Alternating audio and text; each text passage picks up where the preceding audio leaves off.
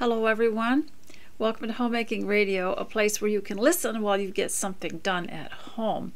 I'm Lydia Ruth and I am a veteran homemaker. I've been married for 52 years and I also homeschooled my children, but I talk about many different things. So if you're not a homeschooler or you don't, there will still be something here for you to listen to. And today I'm going to be doing poetry that has meaning, that helps in whatever you're trying to do. And I know it's the new school year for many people. Even the homeschoolers have gotten their list and are getting things for themselves. And I don't have any children at home anymore, and I'm a grandmother.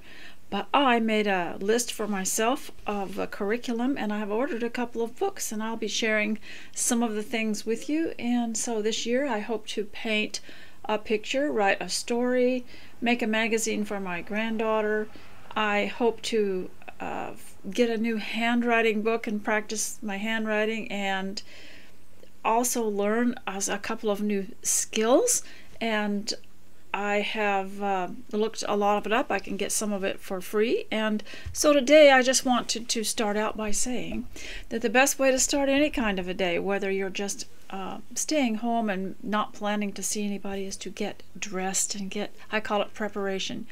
Get your bathing done. It's like a new canvas, and get your hair done and be happy with yourself. Look in the mirror and be more careful about how you look, because it has a bearing on how you serve your home and others. And I remember talking to some women who were saying that in the olden days, people who are vital call it the olden days. It doesn't seem so long ago, but they told me that they remembered when just going on a little vacation that was local, maybe down to their local beach or on a trip to a river or a place where they went every summer, that they got special clothes, summer clothes. They get their new shirts and their new canvas shoes. And I remember us ordering different, in those days you could get these different colored canvas shoes. They called them tennis shoes, and you could order them in different colors, and you'd get a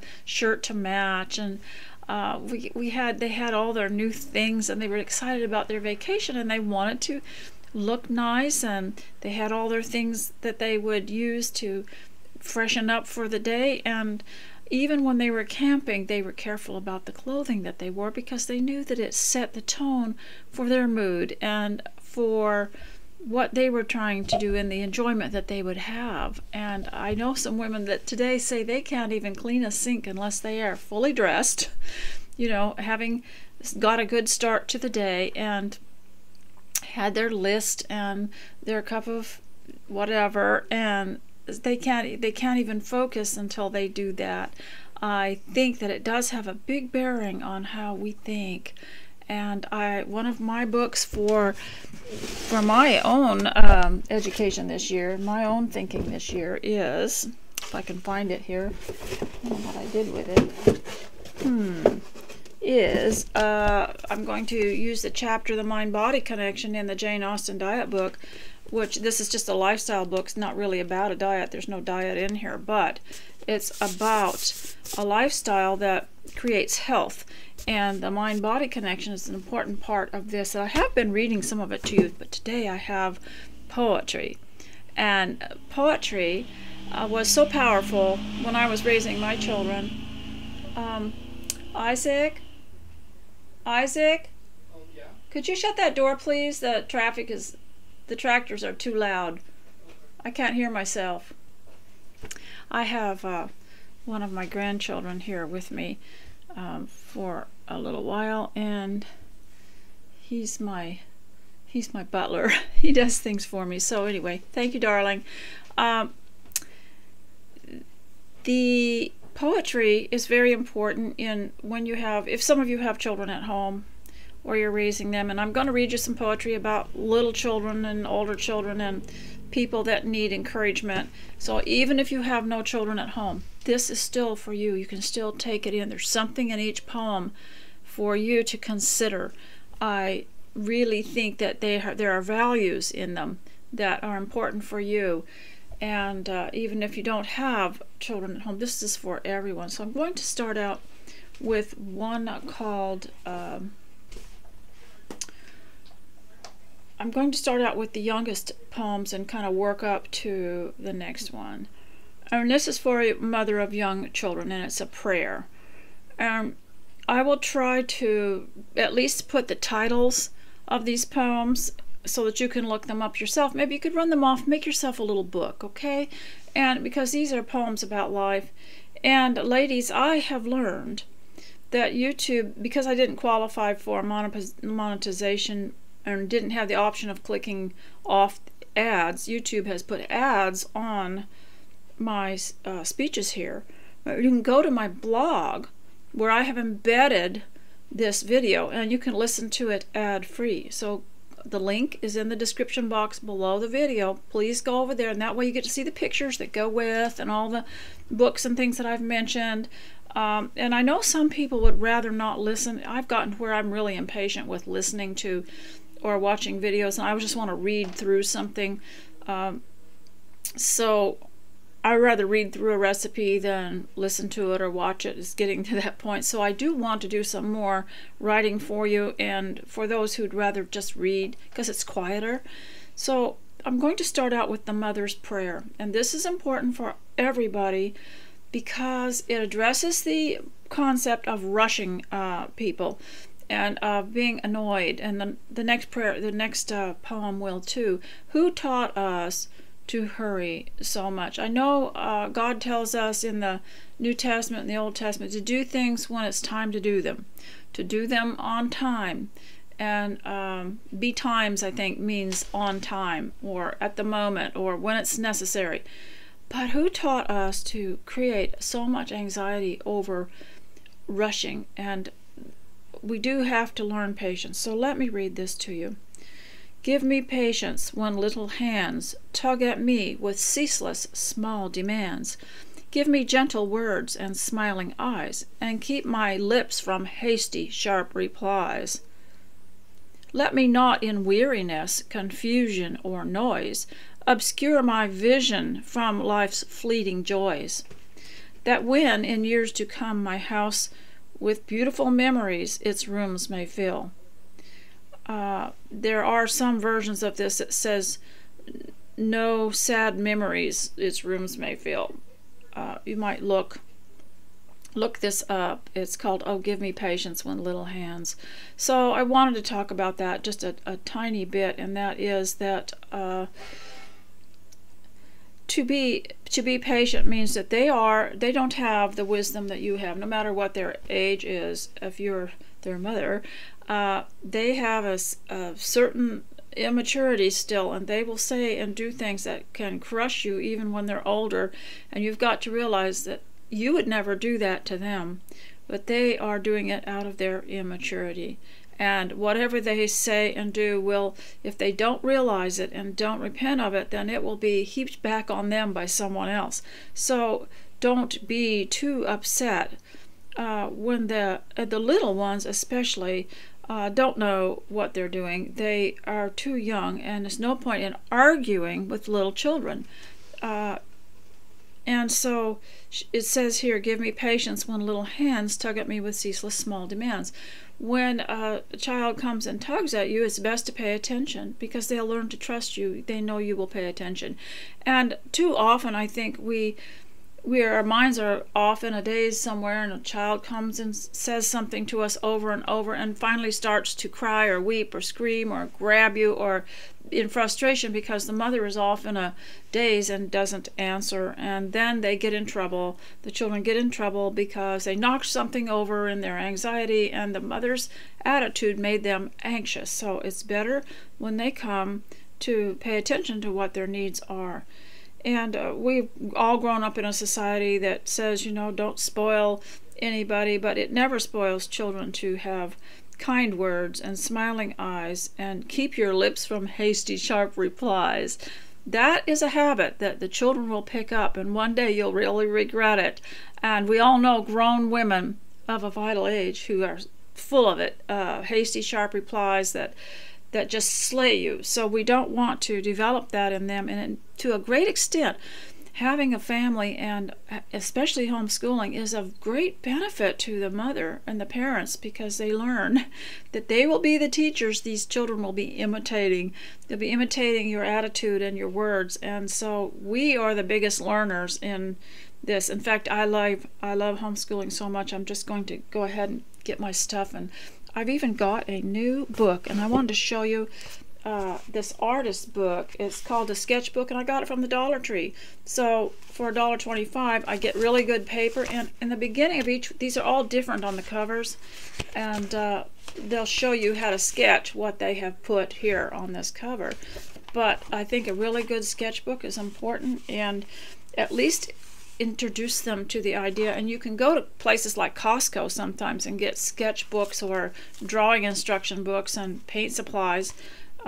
There is wisdom and learning out there in many different places, not just the homeschool catalogs. But one thing I will tell some of you who are starting homeschooling that are feeling a little pressured or anxious about it, that all goes away when you get these things in the mail and you start looking through them. You start looking through these books and you see things that are absolutely delightful and beneficial and edifying and building to the soul, and you start reading, you say, oh, come here children, let me read this, I didn't know this, and next thing you know, you are homeschooling before you even know it.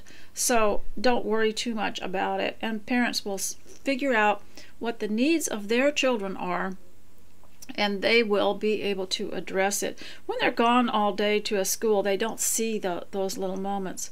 So now I'm going to read the other poem, and it's called Making a Man by Nixon Waterman. It's always been one of my favorite, and I think that it transcends the age group because it's talking again about rushing people, trying to, I don't know who put this you've got to succeed thing in us, but isn't a quiet life a success, and isn't a steadiness and an honesty and a purposefulness in life just as much of a success as these people that rush around trying to climb the ladder of success?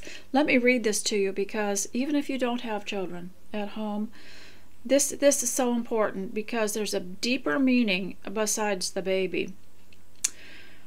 Hurry the baby as fast as you can. Hurry him, worry him, make him a man. Off with his baby clothes, get him in pants, feed him on brain foods and make him advance. Hustle him soon he's able to walk. Into a grammar school, cram him with talk. Fill his poor head full of figures and facts. Keep on a-jamming them in till it cracks. Once boys grew up in a rational rate. Now we develop a man while you wait. Rush him through college, compel him to grab of every known subject a dip or a dab. Get him in business and after the cash, all by the time he can grow a mustache. Let him forget he was ever a boy. Make gold his god and its jingle his joy. Keep him a-hustling and clear out of breath until he wins nervous prostration and death. What a shame it is that we have in any way hurried our children. Let them grow at a rational rate. If they're having trouble with anything, whether it's speaking, you know, a lot of children can't say their R's or their T's or their S's, or there'll be some vowel that they can't manage. Don't put them in therapy. Just let them hang around with the parents. The parents, eventually, they will be able to handle it and be able to learn. But some people's, you know, our brain isn't ready for the learning that the public school has said you have to know this by the time you're 6 and you have to know this by your time you're 7. That's not true. That's not true. Some of us didn't learn our basic way to figure math out until we were much older. It is taught so early, sometimes I think is too much for their heads. And let them learn at a rational rate, and let them want to learn. And so this is such a beautiful poem, and I will put that one on for you. Okay, so now we want to go to the Discouraged Child poem. And these are for you too, even if you don't have children. This is to listen to while you work. And One of the purposes of poetry is that it gives a rhythm that's easy to remember. As your heart has a rhythm and your pressure has kind of a rhythm, to memorize poems as a way to settle the mind and to make you think logically, and I would say to keep you from feeling disjointed and scatterbrained. So that's the importance of a poem. So let's talk about this poem. And it's about people who become discouraged, okay? And it's for children, but it's just excellent for all of us. And if you've missed this and you're now wanting me to homeschool you, then here it is. Do something for somebody quick. Be careful with this, though, because we as homemakers and mothers tend to go overboard, sometimes neglect our own homes, trying to reach out and do something for somebody. But remember, the home and doing something for people in your own family is the most important. There's an excellent rule I have learned in life's school, and I'm ready to set it before you. When you're heavy at heart and your world falls apart, do not pity yourself, I implore you. No, up with your chin, meet bad luck with a grin, and try this infallible trick. It will never fail you, whatever may ail you. Do something for somebody quick. Oh, do something for somebody quick. It will banish your cares in a tick. Don't fret about you. There's a good deed to do. Do something for somebody quick. And certainly we have found when everybody gets a little bit discouraged or mopey, to go and clean something always settles your mind, or to go and help somebody else in the family with some problem that they have is so beneficial for yourself. So here's another one called Suppose by Phoebe Carey, and I will try to put these all in a list online on the post. And if you would please go and listen to this on the post, because the list will be there hopefully of all these poems. So this is Suppose. Suppose, my little lady, your doll should break her head. These are for people that fall apart when things go wrong. I tell you what, when I between the ages of maybe 6 to 9 or even older, I couldn't handle discouragement. I cried so easily because I would get up in the morning, in these beautiful morning, and then of course I was in a large family, mostly boys, and then somebody would take something that I owned and break it or tear it, or it would be lost, or it was just hard for me to navigate through all that. Suppose, my little lady, your doll should break her head. Could you make it whole by crying till your eyes and nose are red? And wouldn't it be pleasanter to treat it as a joke, and say you're glad 'twas Dolly's head and not your head that broke? Suppose you're dressed for walking, and the rain comes pouring down. Will it clear off any sooner because you scold and frown? And wouldn't it be nicer for you to smile than pout, and so to make sunshine in the house when there is none without? Suppose your task, my little man, is very hard to get. Will it make it any easier for you to sit and fret? And wouldn't it be wiser than waiting like a dunce to go to work in earnest and learn the thing at once? Suppose that some boys have a horse and some a coach and pair.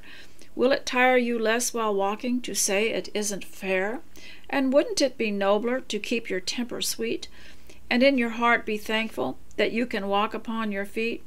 And suppose the world don't please you, nor the way some people do. Do you think the whole creation will be altered just for you?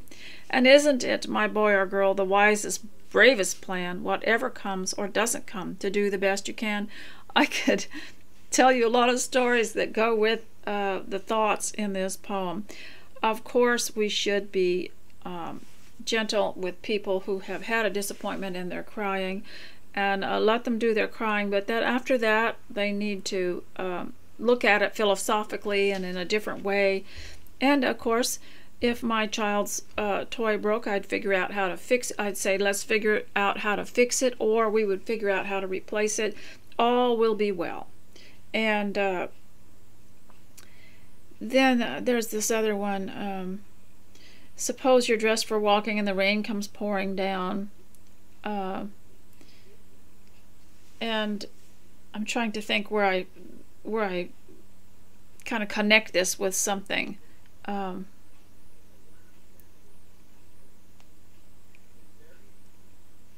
And that was, I believe it was a movie I saw where there was a thunderstorm and everyone was out in a carriage going to go on a picnic, and some people were just terrified of the thunder and lightning, and the man that was with them says, do you think that this thunder and lightning has come just to destroy you and me? You know. And I like this one. Suppose that some boys have a horse and some a coach and pair. That's talking about a wagon or a coach with a pair of horses. And wouldn't it be more sweet in your heart to be thankful you can walk upon your feet? How fun we used to enjoy this, because the old people of my day, when they got together, would talk about how much better off they were now, even with their cars that wouldn't start or would break down on the road. I don't think I've seen very many breakdowns anymore, but in the old days you could break down, and they would still talk about how they were so poor that they didn't have shoes, or they did have shoes and they carried them on the way to town and then put them on before they went into a shop. Or then they would start to outpour one another. I really used to laugh at this, where they would say, well, that's nothing, we didn't have shoes. Or then they would just go on and be absolutely ridiculous, saying, well, we didn't have feet, or we didn't have this, or we didn't have that, and just make it, we used to call it outpouring one another, but that's what the old people used to do, and they thought they were pretty well off. So now I want to read, and this one was called Suppose. And then I want to read this one called Don't Worry, Little Girl by Edgar Albert Guest. And I'm just going to read about the part where he talks about his wife, and I will just list the name of the poem. Don't you worry, wife of mine, don't you ever show a sign of grim care. Laugh and sing your way along, all the grief and all the wrong I can bear. For along life's dusty miles I have need of all your smiles, I have need of all your laughter. Let it ring from floor to rafter. You know what a rafter is?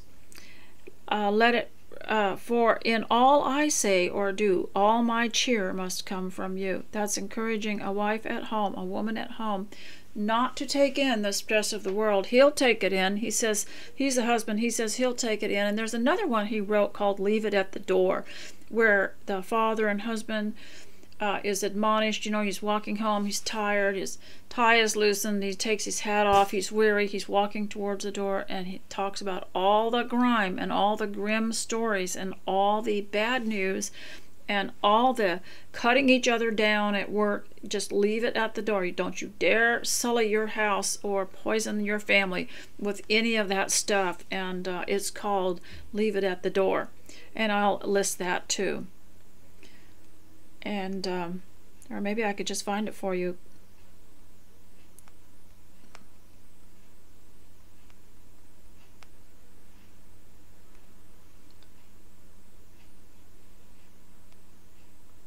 Well, I can't find it right now. Edgar A. Guest, Leave It at the Door.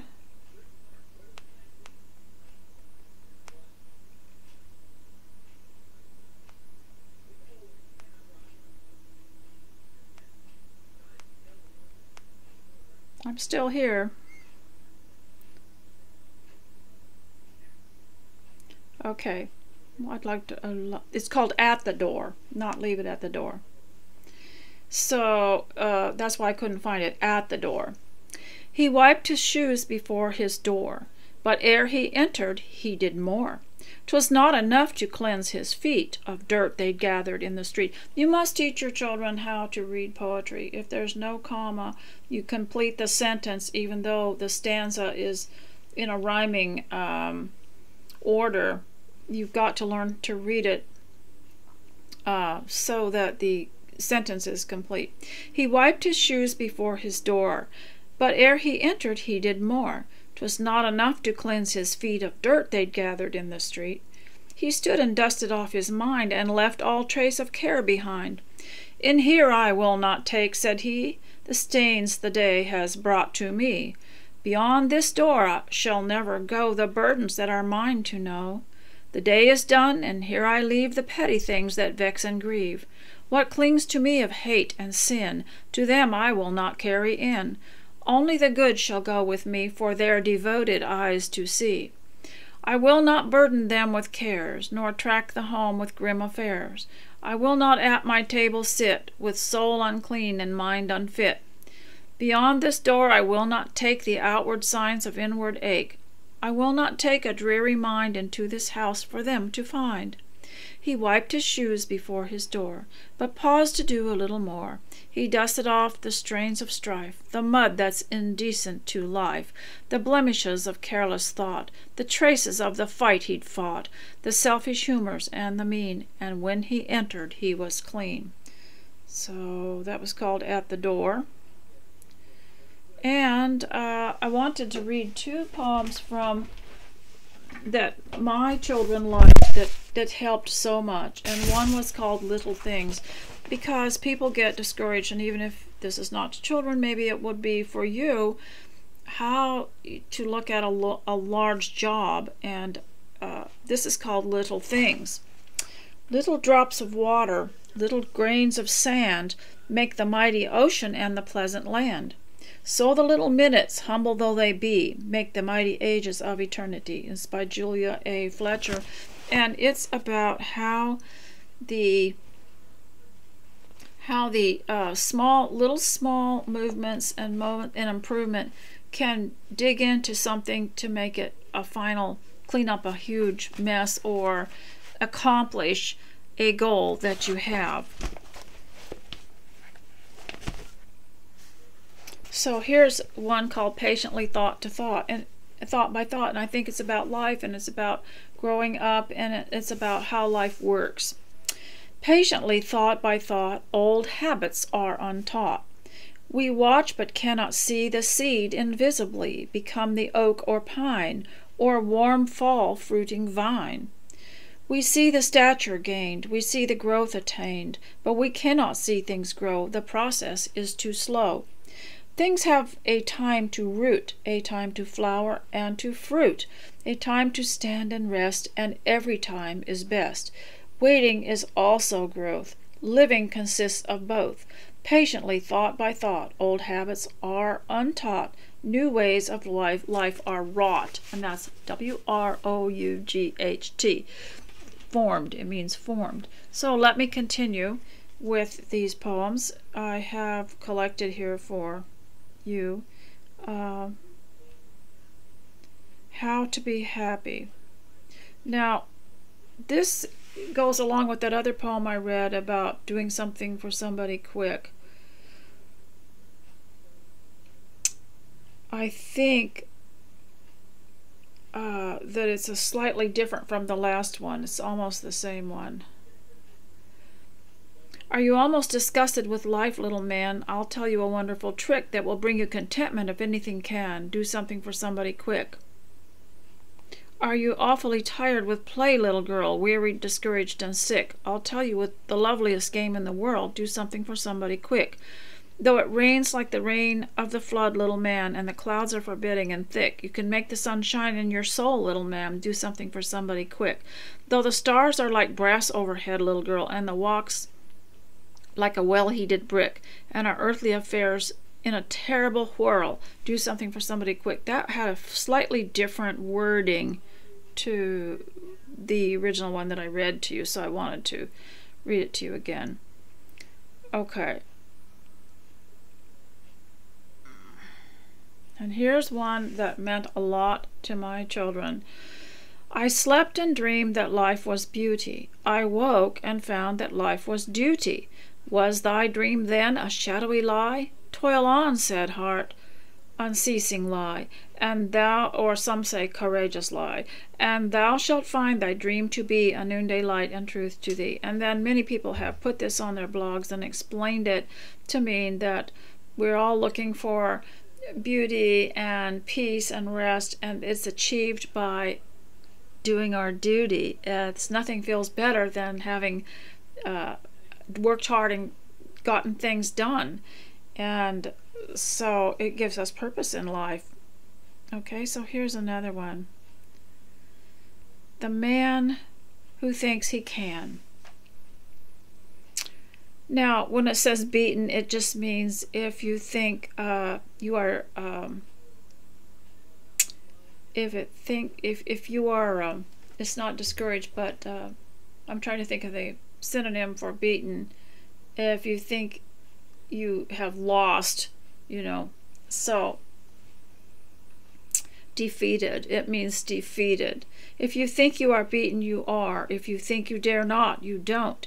If you'd like to win but you think you can't, it's almost certain you won't.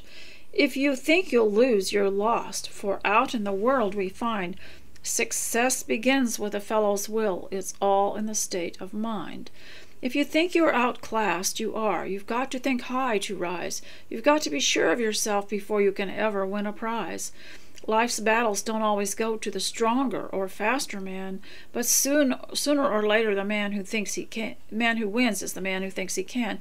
And this also has to be taken in consideration. Yes, if you want to do something, if you think you can, but if it's something that you don't have, you find out you don't have the ability to do, or you're not interested in, some of these positive poems aren't going to help. You can force yourself into something that you're not interested in, I'm sure, but interest has a lot to do with it too. Okay, here's another one. It's called Try Again. And I believe you could probably find all these and more and print them out and make a little notebook for your children and read some of these every day and discuss them. It's a lesson you should heed. Try again. If at first you don't succeed, try again. Then your courage should appear, for if you will persevere, you will conquer, never fear. Try again. Once or twice, though you should fail, try again. If you would at last prevail, try again. If we strive, 'tis no disgrace, though we do not win the race. What should you do in that case? Try again. If you find your task is hard, try again. Time will bring you your reward. Try again. All that other folks can do, why with patience should not you? Only keep this rule in view. Try again.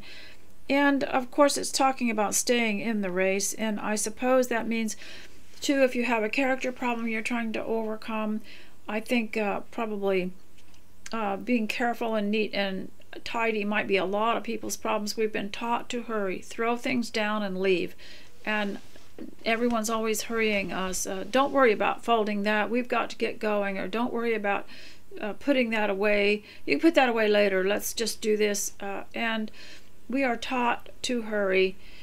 It is so sad. We're not allowed to take our time and to think about what we're doing. And that could be the source of a lot of the anxiety that goes on in a woman's life, really.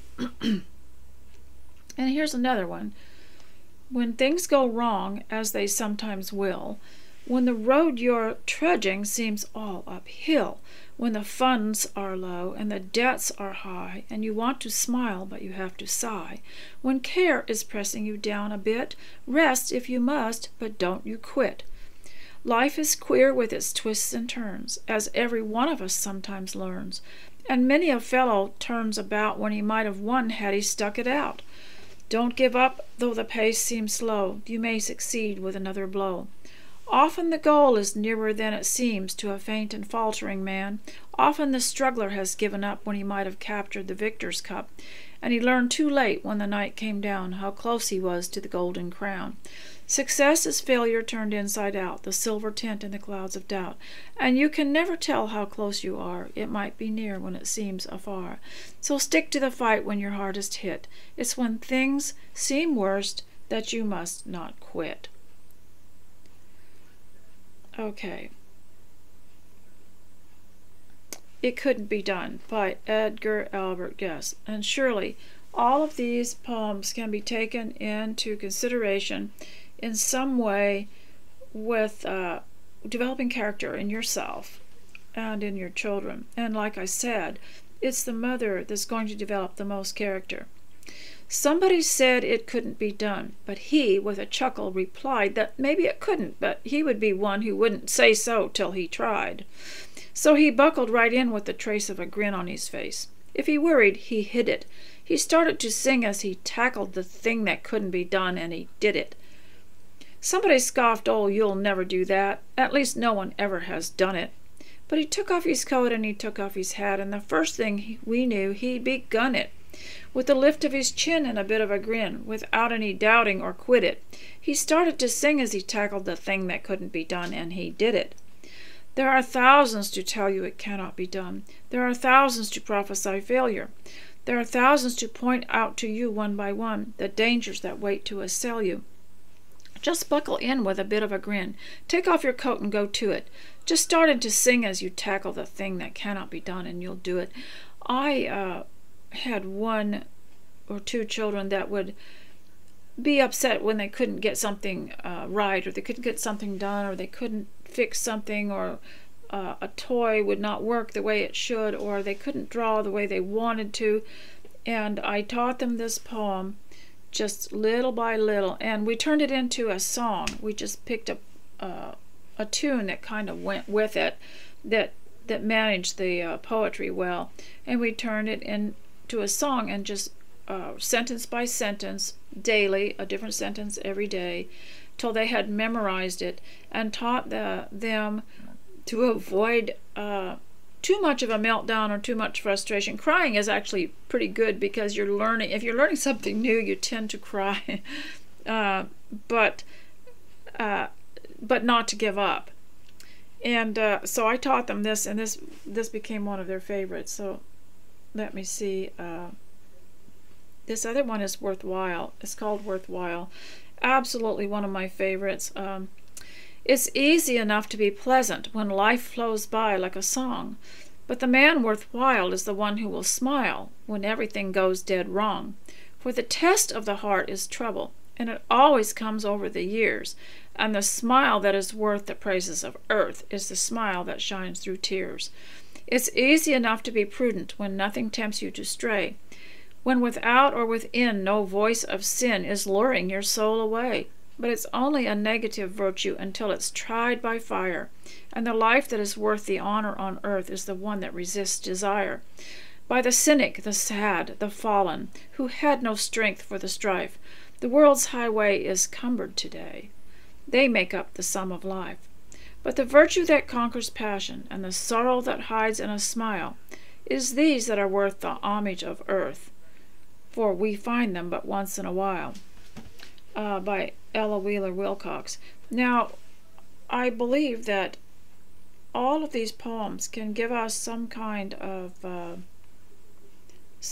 thought of keeping from being too discouraged. It's normal to be discouraged, but to get so discouraged that you cannot live is not healthy at all. And sometimes the poetry can help. So I hope that some of it will be of value to you. And I wanted to share my new books for this year's curriculum. I just ordered them for me. I always wanted them, and I used to see them in gift stores, but they were terribly expensive. Let me see if they've got the original price on them. I don't know, but they were very expensive at the time. A Little Book of Manners for Girls by Emily Barnes, and illustrated by someone else. And I'll just read a little part in it for you so you'll know what it is, but I think it's good for us too. We need to learn these things. I think it's really important for older women to be careful what they say, what they talk about, how much they reveal when they're with other women. They tend to, unfortunately, and I'm so sad to say that sometimes even in Christian circles, women start talking about things they shouldn't be talking about. I think it's best to ask God to put a seal on your lips, put a gate on your words, because the less you say, the absolute better. And of course, At first it makes people uncomfortable when you don't comment on every single little thing and you don't contribute. Sometimes, there was a era where there was a trend for people to get together and start talking about all their problems and all their failures. And when you didn't say anything, they thought you were being dishonest or you were hiding something. But actually, we have our privacy, and we never like to talk about things that weren't edifying. Edify means to build up and to improve the mind and to make somebody else's life better. And so we didn't talk about our things that were depressing or about our failures. So this is called don't make a big deal about it. If I notice something embarrassing that the other person does not know, maybe she has something caught in her teeth or a big stain on the back of her shirt, I don't mention it in public. I wait till we're alone and I tell her in a quiet, friendly voice. Sometimes I say, "Excuse me, could I talk to you over here?" But I don't make a big deal about it. That could even be more embarrassing than the teeth or the stain. That is such good advice.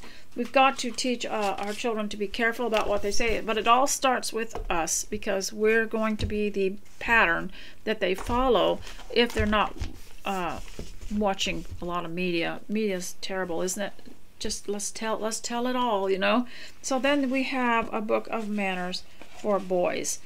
And this is the one we wanted the most. There were more boys in our family than girls. And so why do manners matter? So I'll just read the first page of this, Why Do Manners Matter? And like I say, when you get these books, then you start to see some meaning to life, how this is going to help your family life. And sit down and make some goals for your children. We hope by the time you are 18, you will be a well-mannered young man, because we don't want our daughter-in-law to hate us, your wife to hate us, because we didn't teach you any manners. So he needs to learn manners with his sister and his mother and everyone else in the home, even with the pets, because this forms his attitudes when he is married in his own home. So in a sense, you are setting him up for success or failure in his own family life. So this is why this is so important. If you want to socialize your children, do it the manners way, because manners makes them acceptable from elderly people to little children. They'll be able to socialize with all different age groups, and they will be well-rounded. So why do manners matter? Mind your manners, Grammy says, for what seems like the 47th time during your weekend visit. Remember your manners. In my day, manners mattered, grumbles Dad at the dinner table. So what are manners anyway? How do you mind them? And why do they matter? Manners might sound like some kind of silly, old-fashioned thing, but they're not. Manners are the accepted or right way people do things when they're with other people. I've always said it's just trying to make other people, to be kind to other people, and to don't do things that make them uncomfortable. They were made up by families and cultures to make life more fun for everyone. For instance, when two Americans meet, it's good manners for them to shake hands. In some countries, they bow. What if tugging on each other's earlobes and spinning around 3 times in a circle was the right way to greet someone? Well, we might have to do that. Manners seems like something your parents practice at a fancy dinner party, or the way they act when they become president, but manners come into play in your life. Let's say you're all out at recess or at the park where there are no lines and no grown-ups to watch or set rules for the games. What would happen? And then it goes on to how you can be polite when you're playing with someone else and there's no adults around. What do you do? People with good manners are fun to be around. They care about being nice and fair to other people. And so if you have this is quite a treasure. I would say I always wish when I got books for my kids, we only got 1 copy of everything. Well, when they grew up, they were so fond of them, they took the books. So what I wish now is I had ordered 2, one for my library and one for theirs, but I'm finding them on the web now. Some of them reprinted, brand new. And so They just make your life full of meaning and so much richer. And the Emily Barnes book are rich in scriptural values too. So the next one I ordered, and these are for myself. It must be wonderful to be a boy. I keep finding these books for boys. Diary of an American Boy.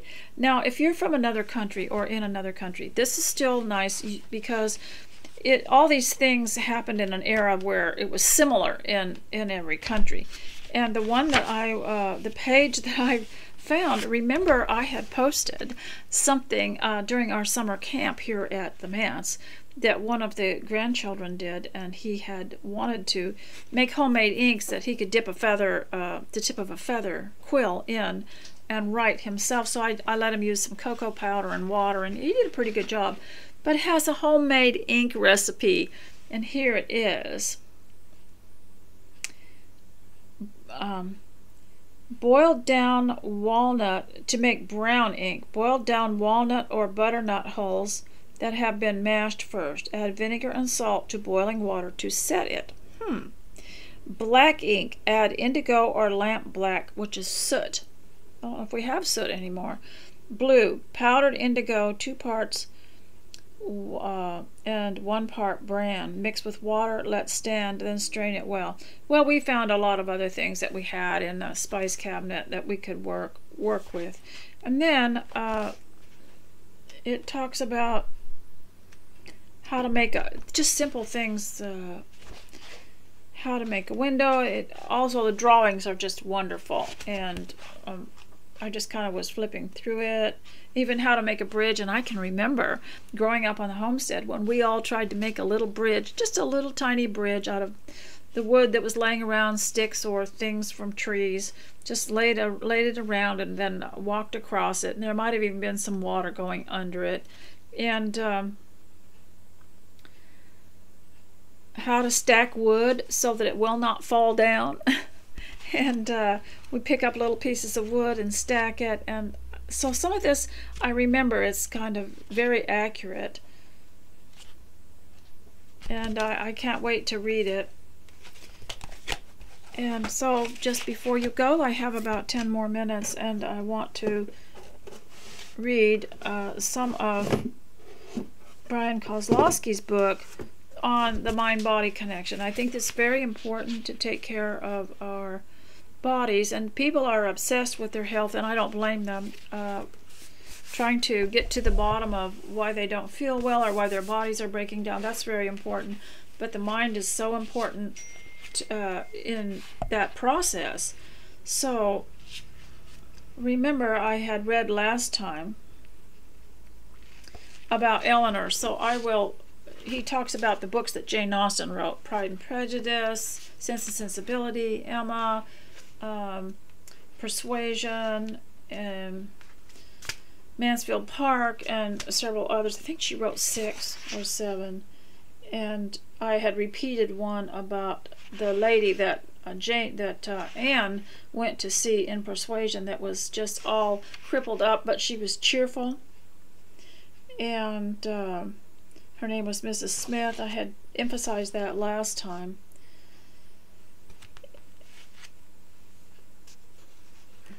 So I'll say it again. I'll read again about Eleanor here. Eleanor and Mary Ann. A case study. Throughout Sense and Sensibility, Austen asks us to consider, see, if you've got a young girl that's wanting to know, are there any books that she could read? There are plenty. You can go to thrift books and you can find books about young boys or girls traveling, in the olden times, or that are very wholesome. And you can find a lot on historical stories. But we found the Jane Austen books in a dollar store when the dollar stores first came out, and used those, and because my daughter wanted to read something. And we had Anne of Green Gables too, and all of Ellen Montgomery's books. They all have their flaws, but if you teach a child to take it into consideration to what matters in life and what the scriptures say and what God requires of us, then you can understand all these things.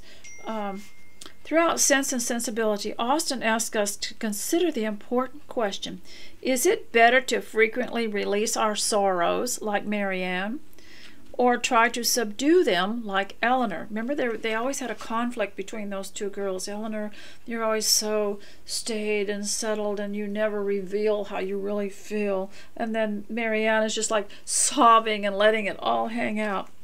After her breakup with Willoughby, Marianne clearly thinks it's better to scream into the pillow. Without any desire or command over herself, she lets it rip. I must feel, I must be wretched. Many people would still agree that releasing our anger and frustrations makes us feel better. Better than bottling them up, right? Surprisingly, no.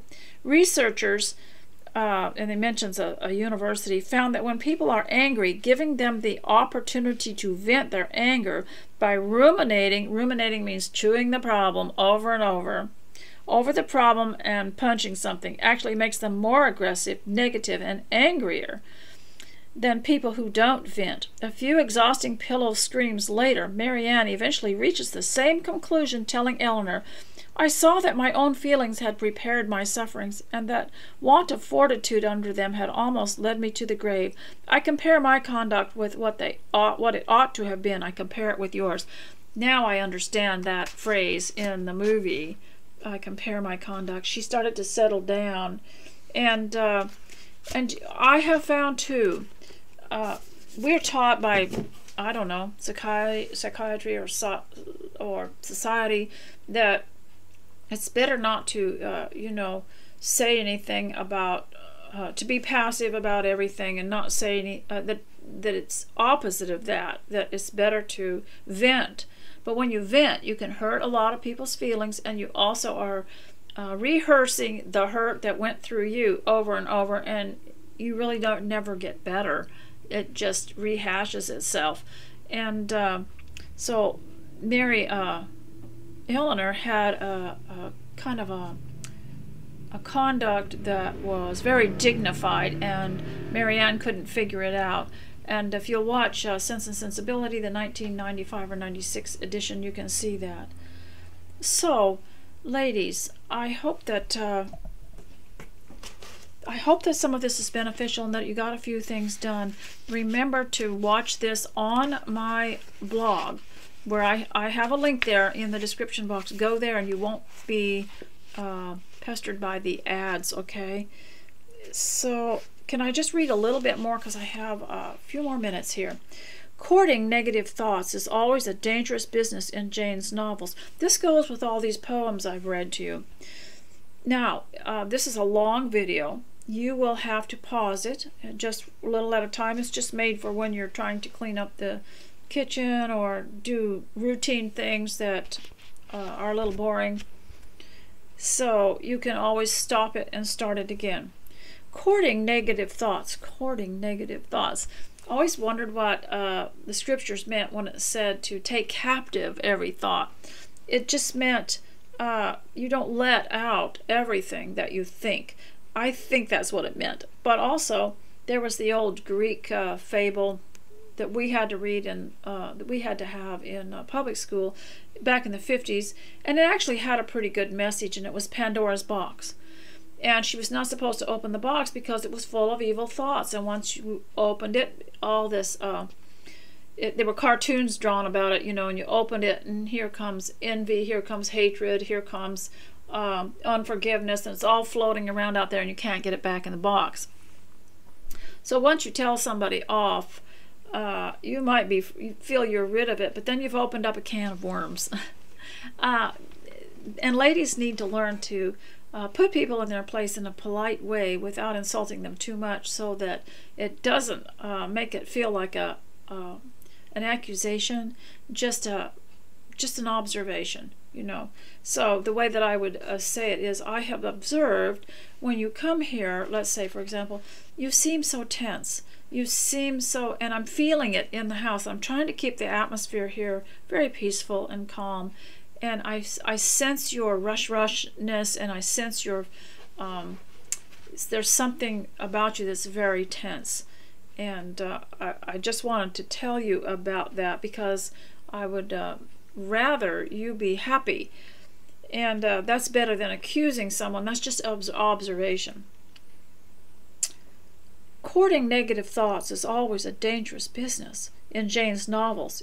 It won't just ruin your happiness, it'll wreck your health.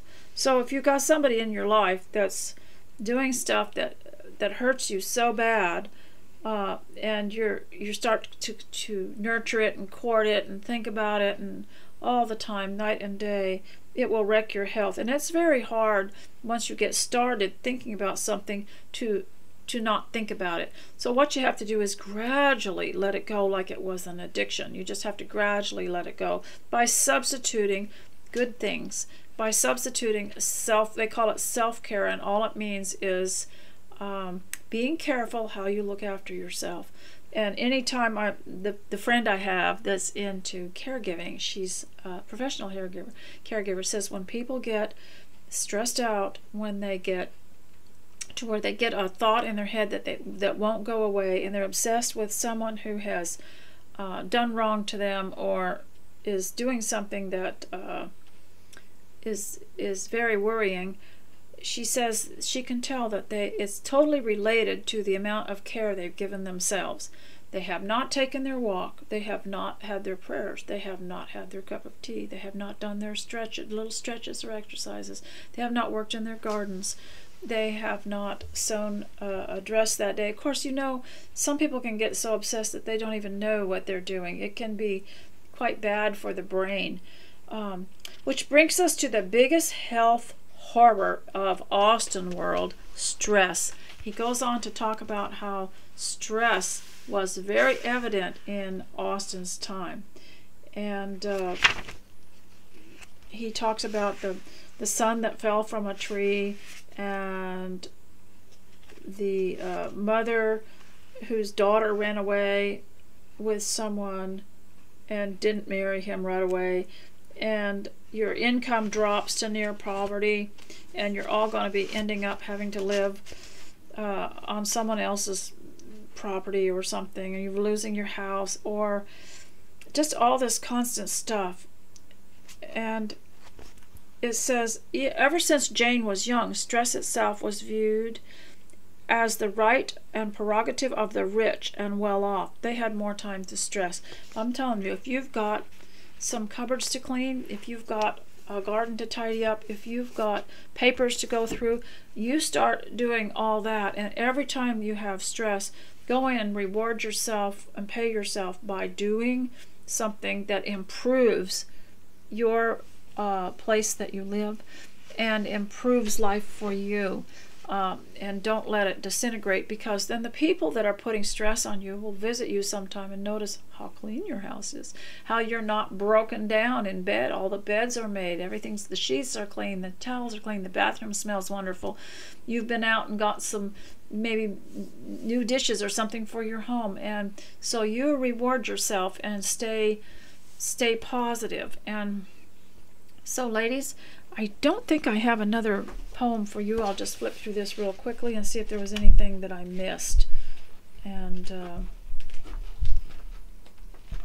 so I wanted to read also, I noticed there was something here on goals, and there was an idea of when you have goals, and some of you that are homeschooling might want to know this, or if you're just homeschooling yourself, define the goal. Many goals are hazy. Decide what you want out of life. I would say if you were raising children, decide what kind of outcome you want, generally, just generally. Determine the necessary goals for attaining it and write it all down. And number 2 is dramatize the goal. Create a visual aid which reminds you of your goal. And this may be a picture or a special, something other kind of special thing. And it could be maybe it's weight loss for you. So you would have pictures of clothing that you hope to have or something like that. Now this is the one I don't agree with, and it's called announcing the goal. If you tell people about your goals, see, this was written a long time ago, but these days people will thwart you. So you want to sometimes keep those goals to yourself. But you can tell yourself the goal so that you'll have something to live up to. The whole point of announcing the goal was to be accountable to somebody. And And let's say you have a goal of maybe being more patient, and if you announce that to someone and then you fail, that's not too good. So probably best, like I said before, let's be more private and put a seal on our lips with some of the things that we talk about, and then set up a definite program. I like this. Organize a plan for accomplishing your goal. Usually it's wise to set a primary goal, then a secondary goal, and then other goals that can be reached in a shorter period of time. Write down these secondary goals and plans for carrying them out. Plan what you will do each month, each week, each day to reach your goals. Now I can understand that, and so let's say you have I have a room. I've got a garage that I've never really managed it the way I wanted it to be, and it has a lot of things in it. It has seasonal things in it. It has like a lot of the heavier blankets that I store in there in the summer, which we won't need. It has toys, and it has craft projects, and it has tools. It has clothing. It has, and it has books and papers. So what I would do is just divide it into categories. One day will be bedding, one day will be papers, one day, and I'll probably take something to listen to along with me, an audiobook or a Jane Austen video that I don't need to watch because I just like the dialogue. And I'll just work on it till I get one thing done, and there will be toys of different, and then these are all divided into even lower categories. There'll be children's things and adult things and that sort of thing.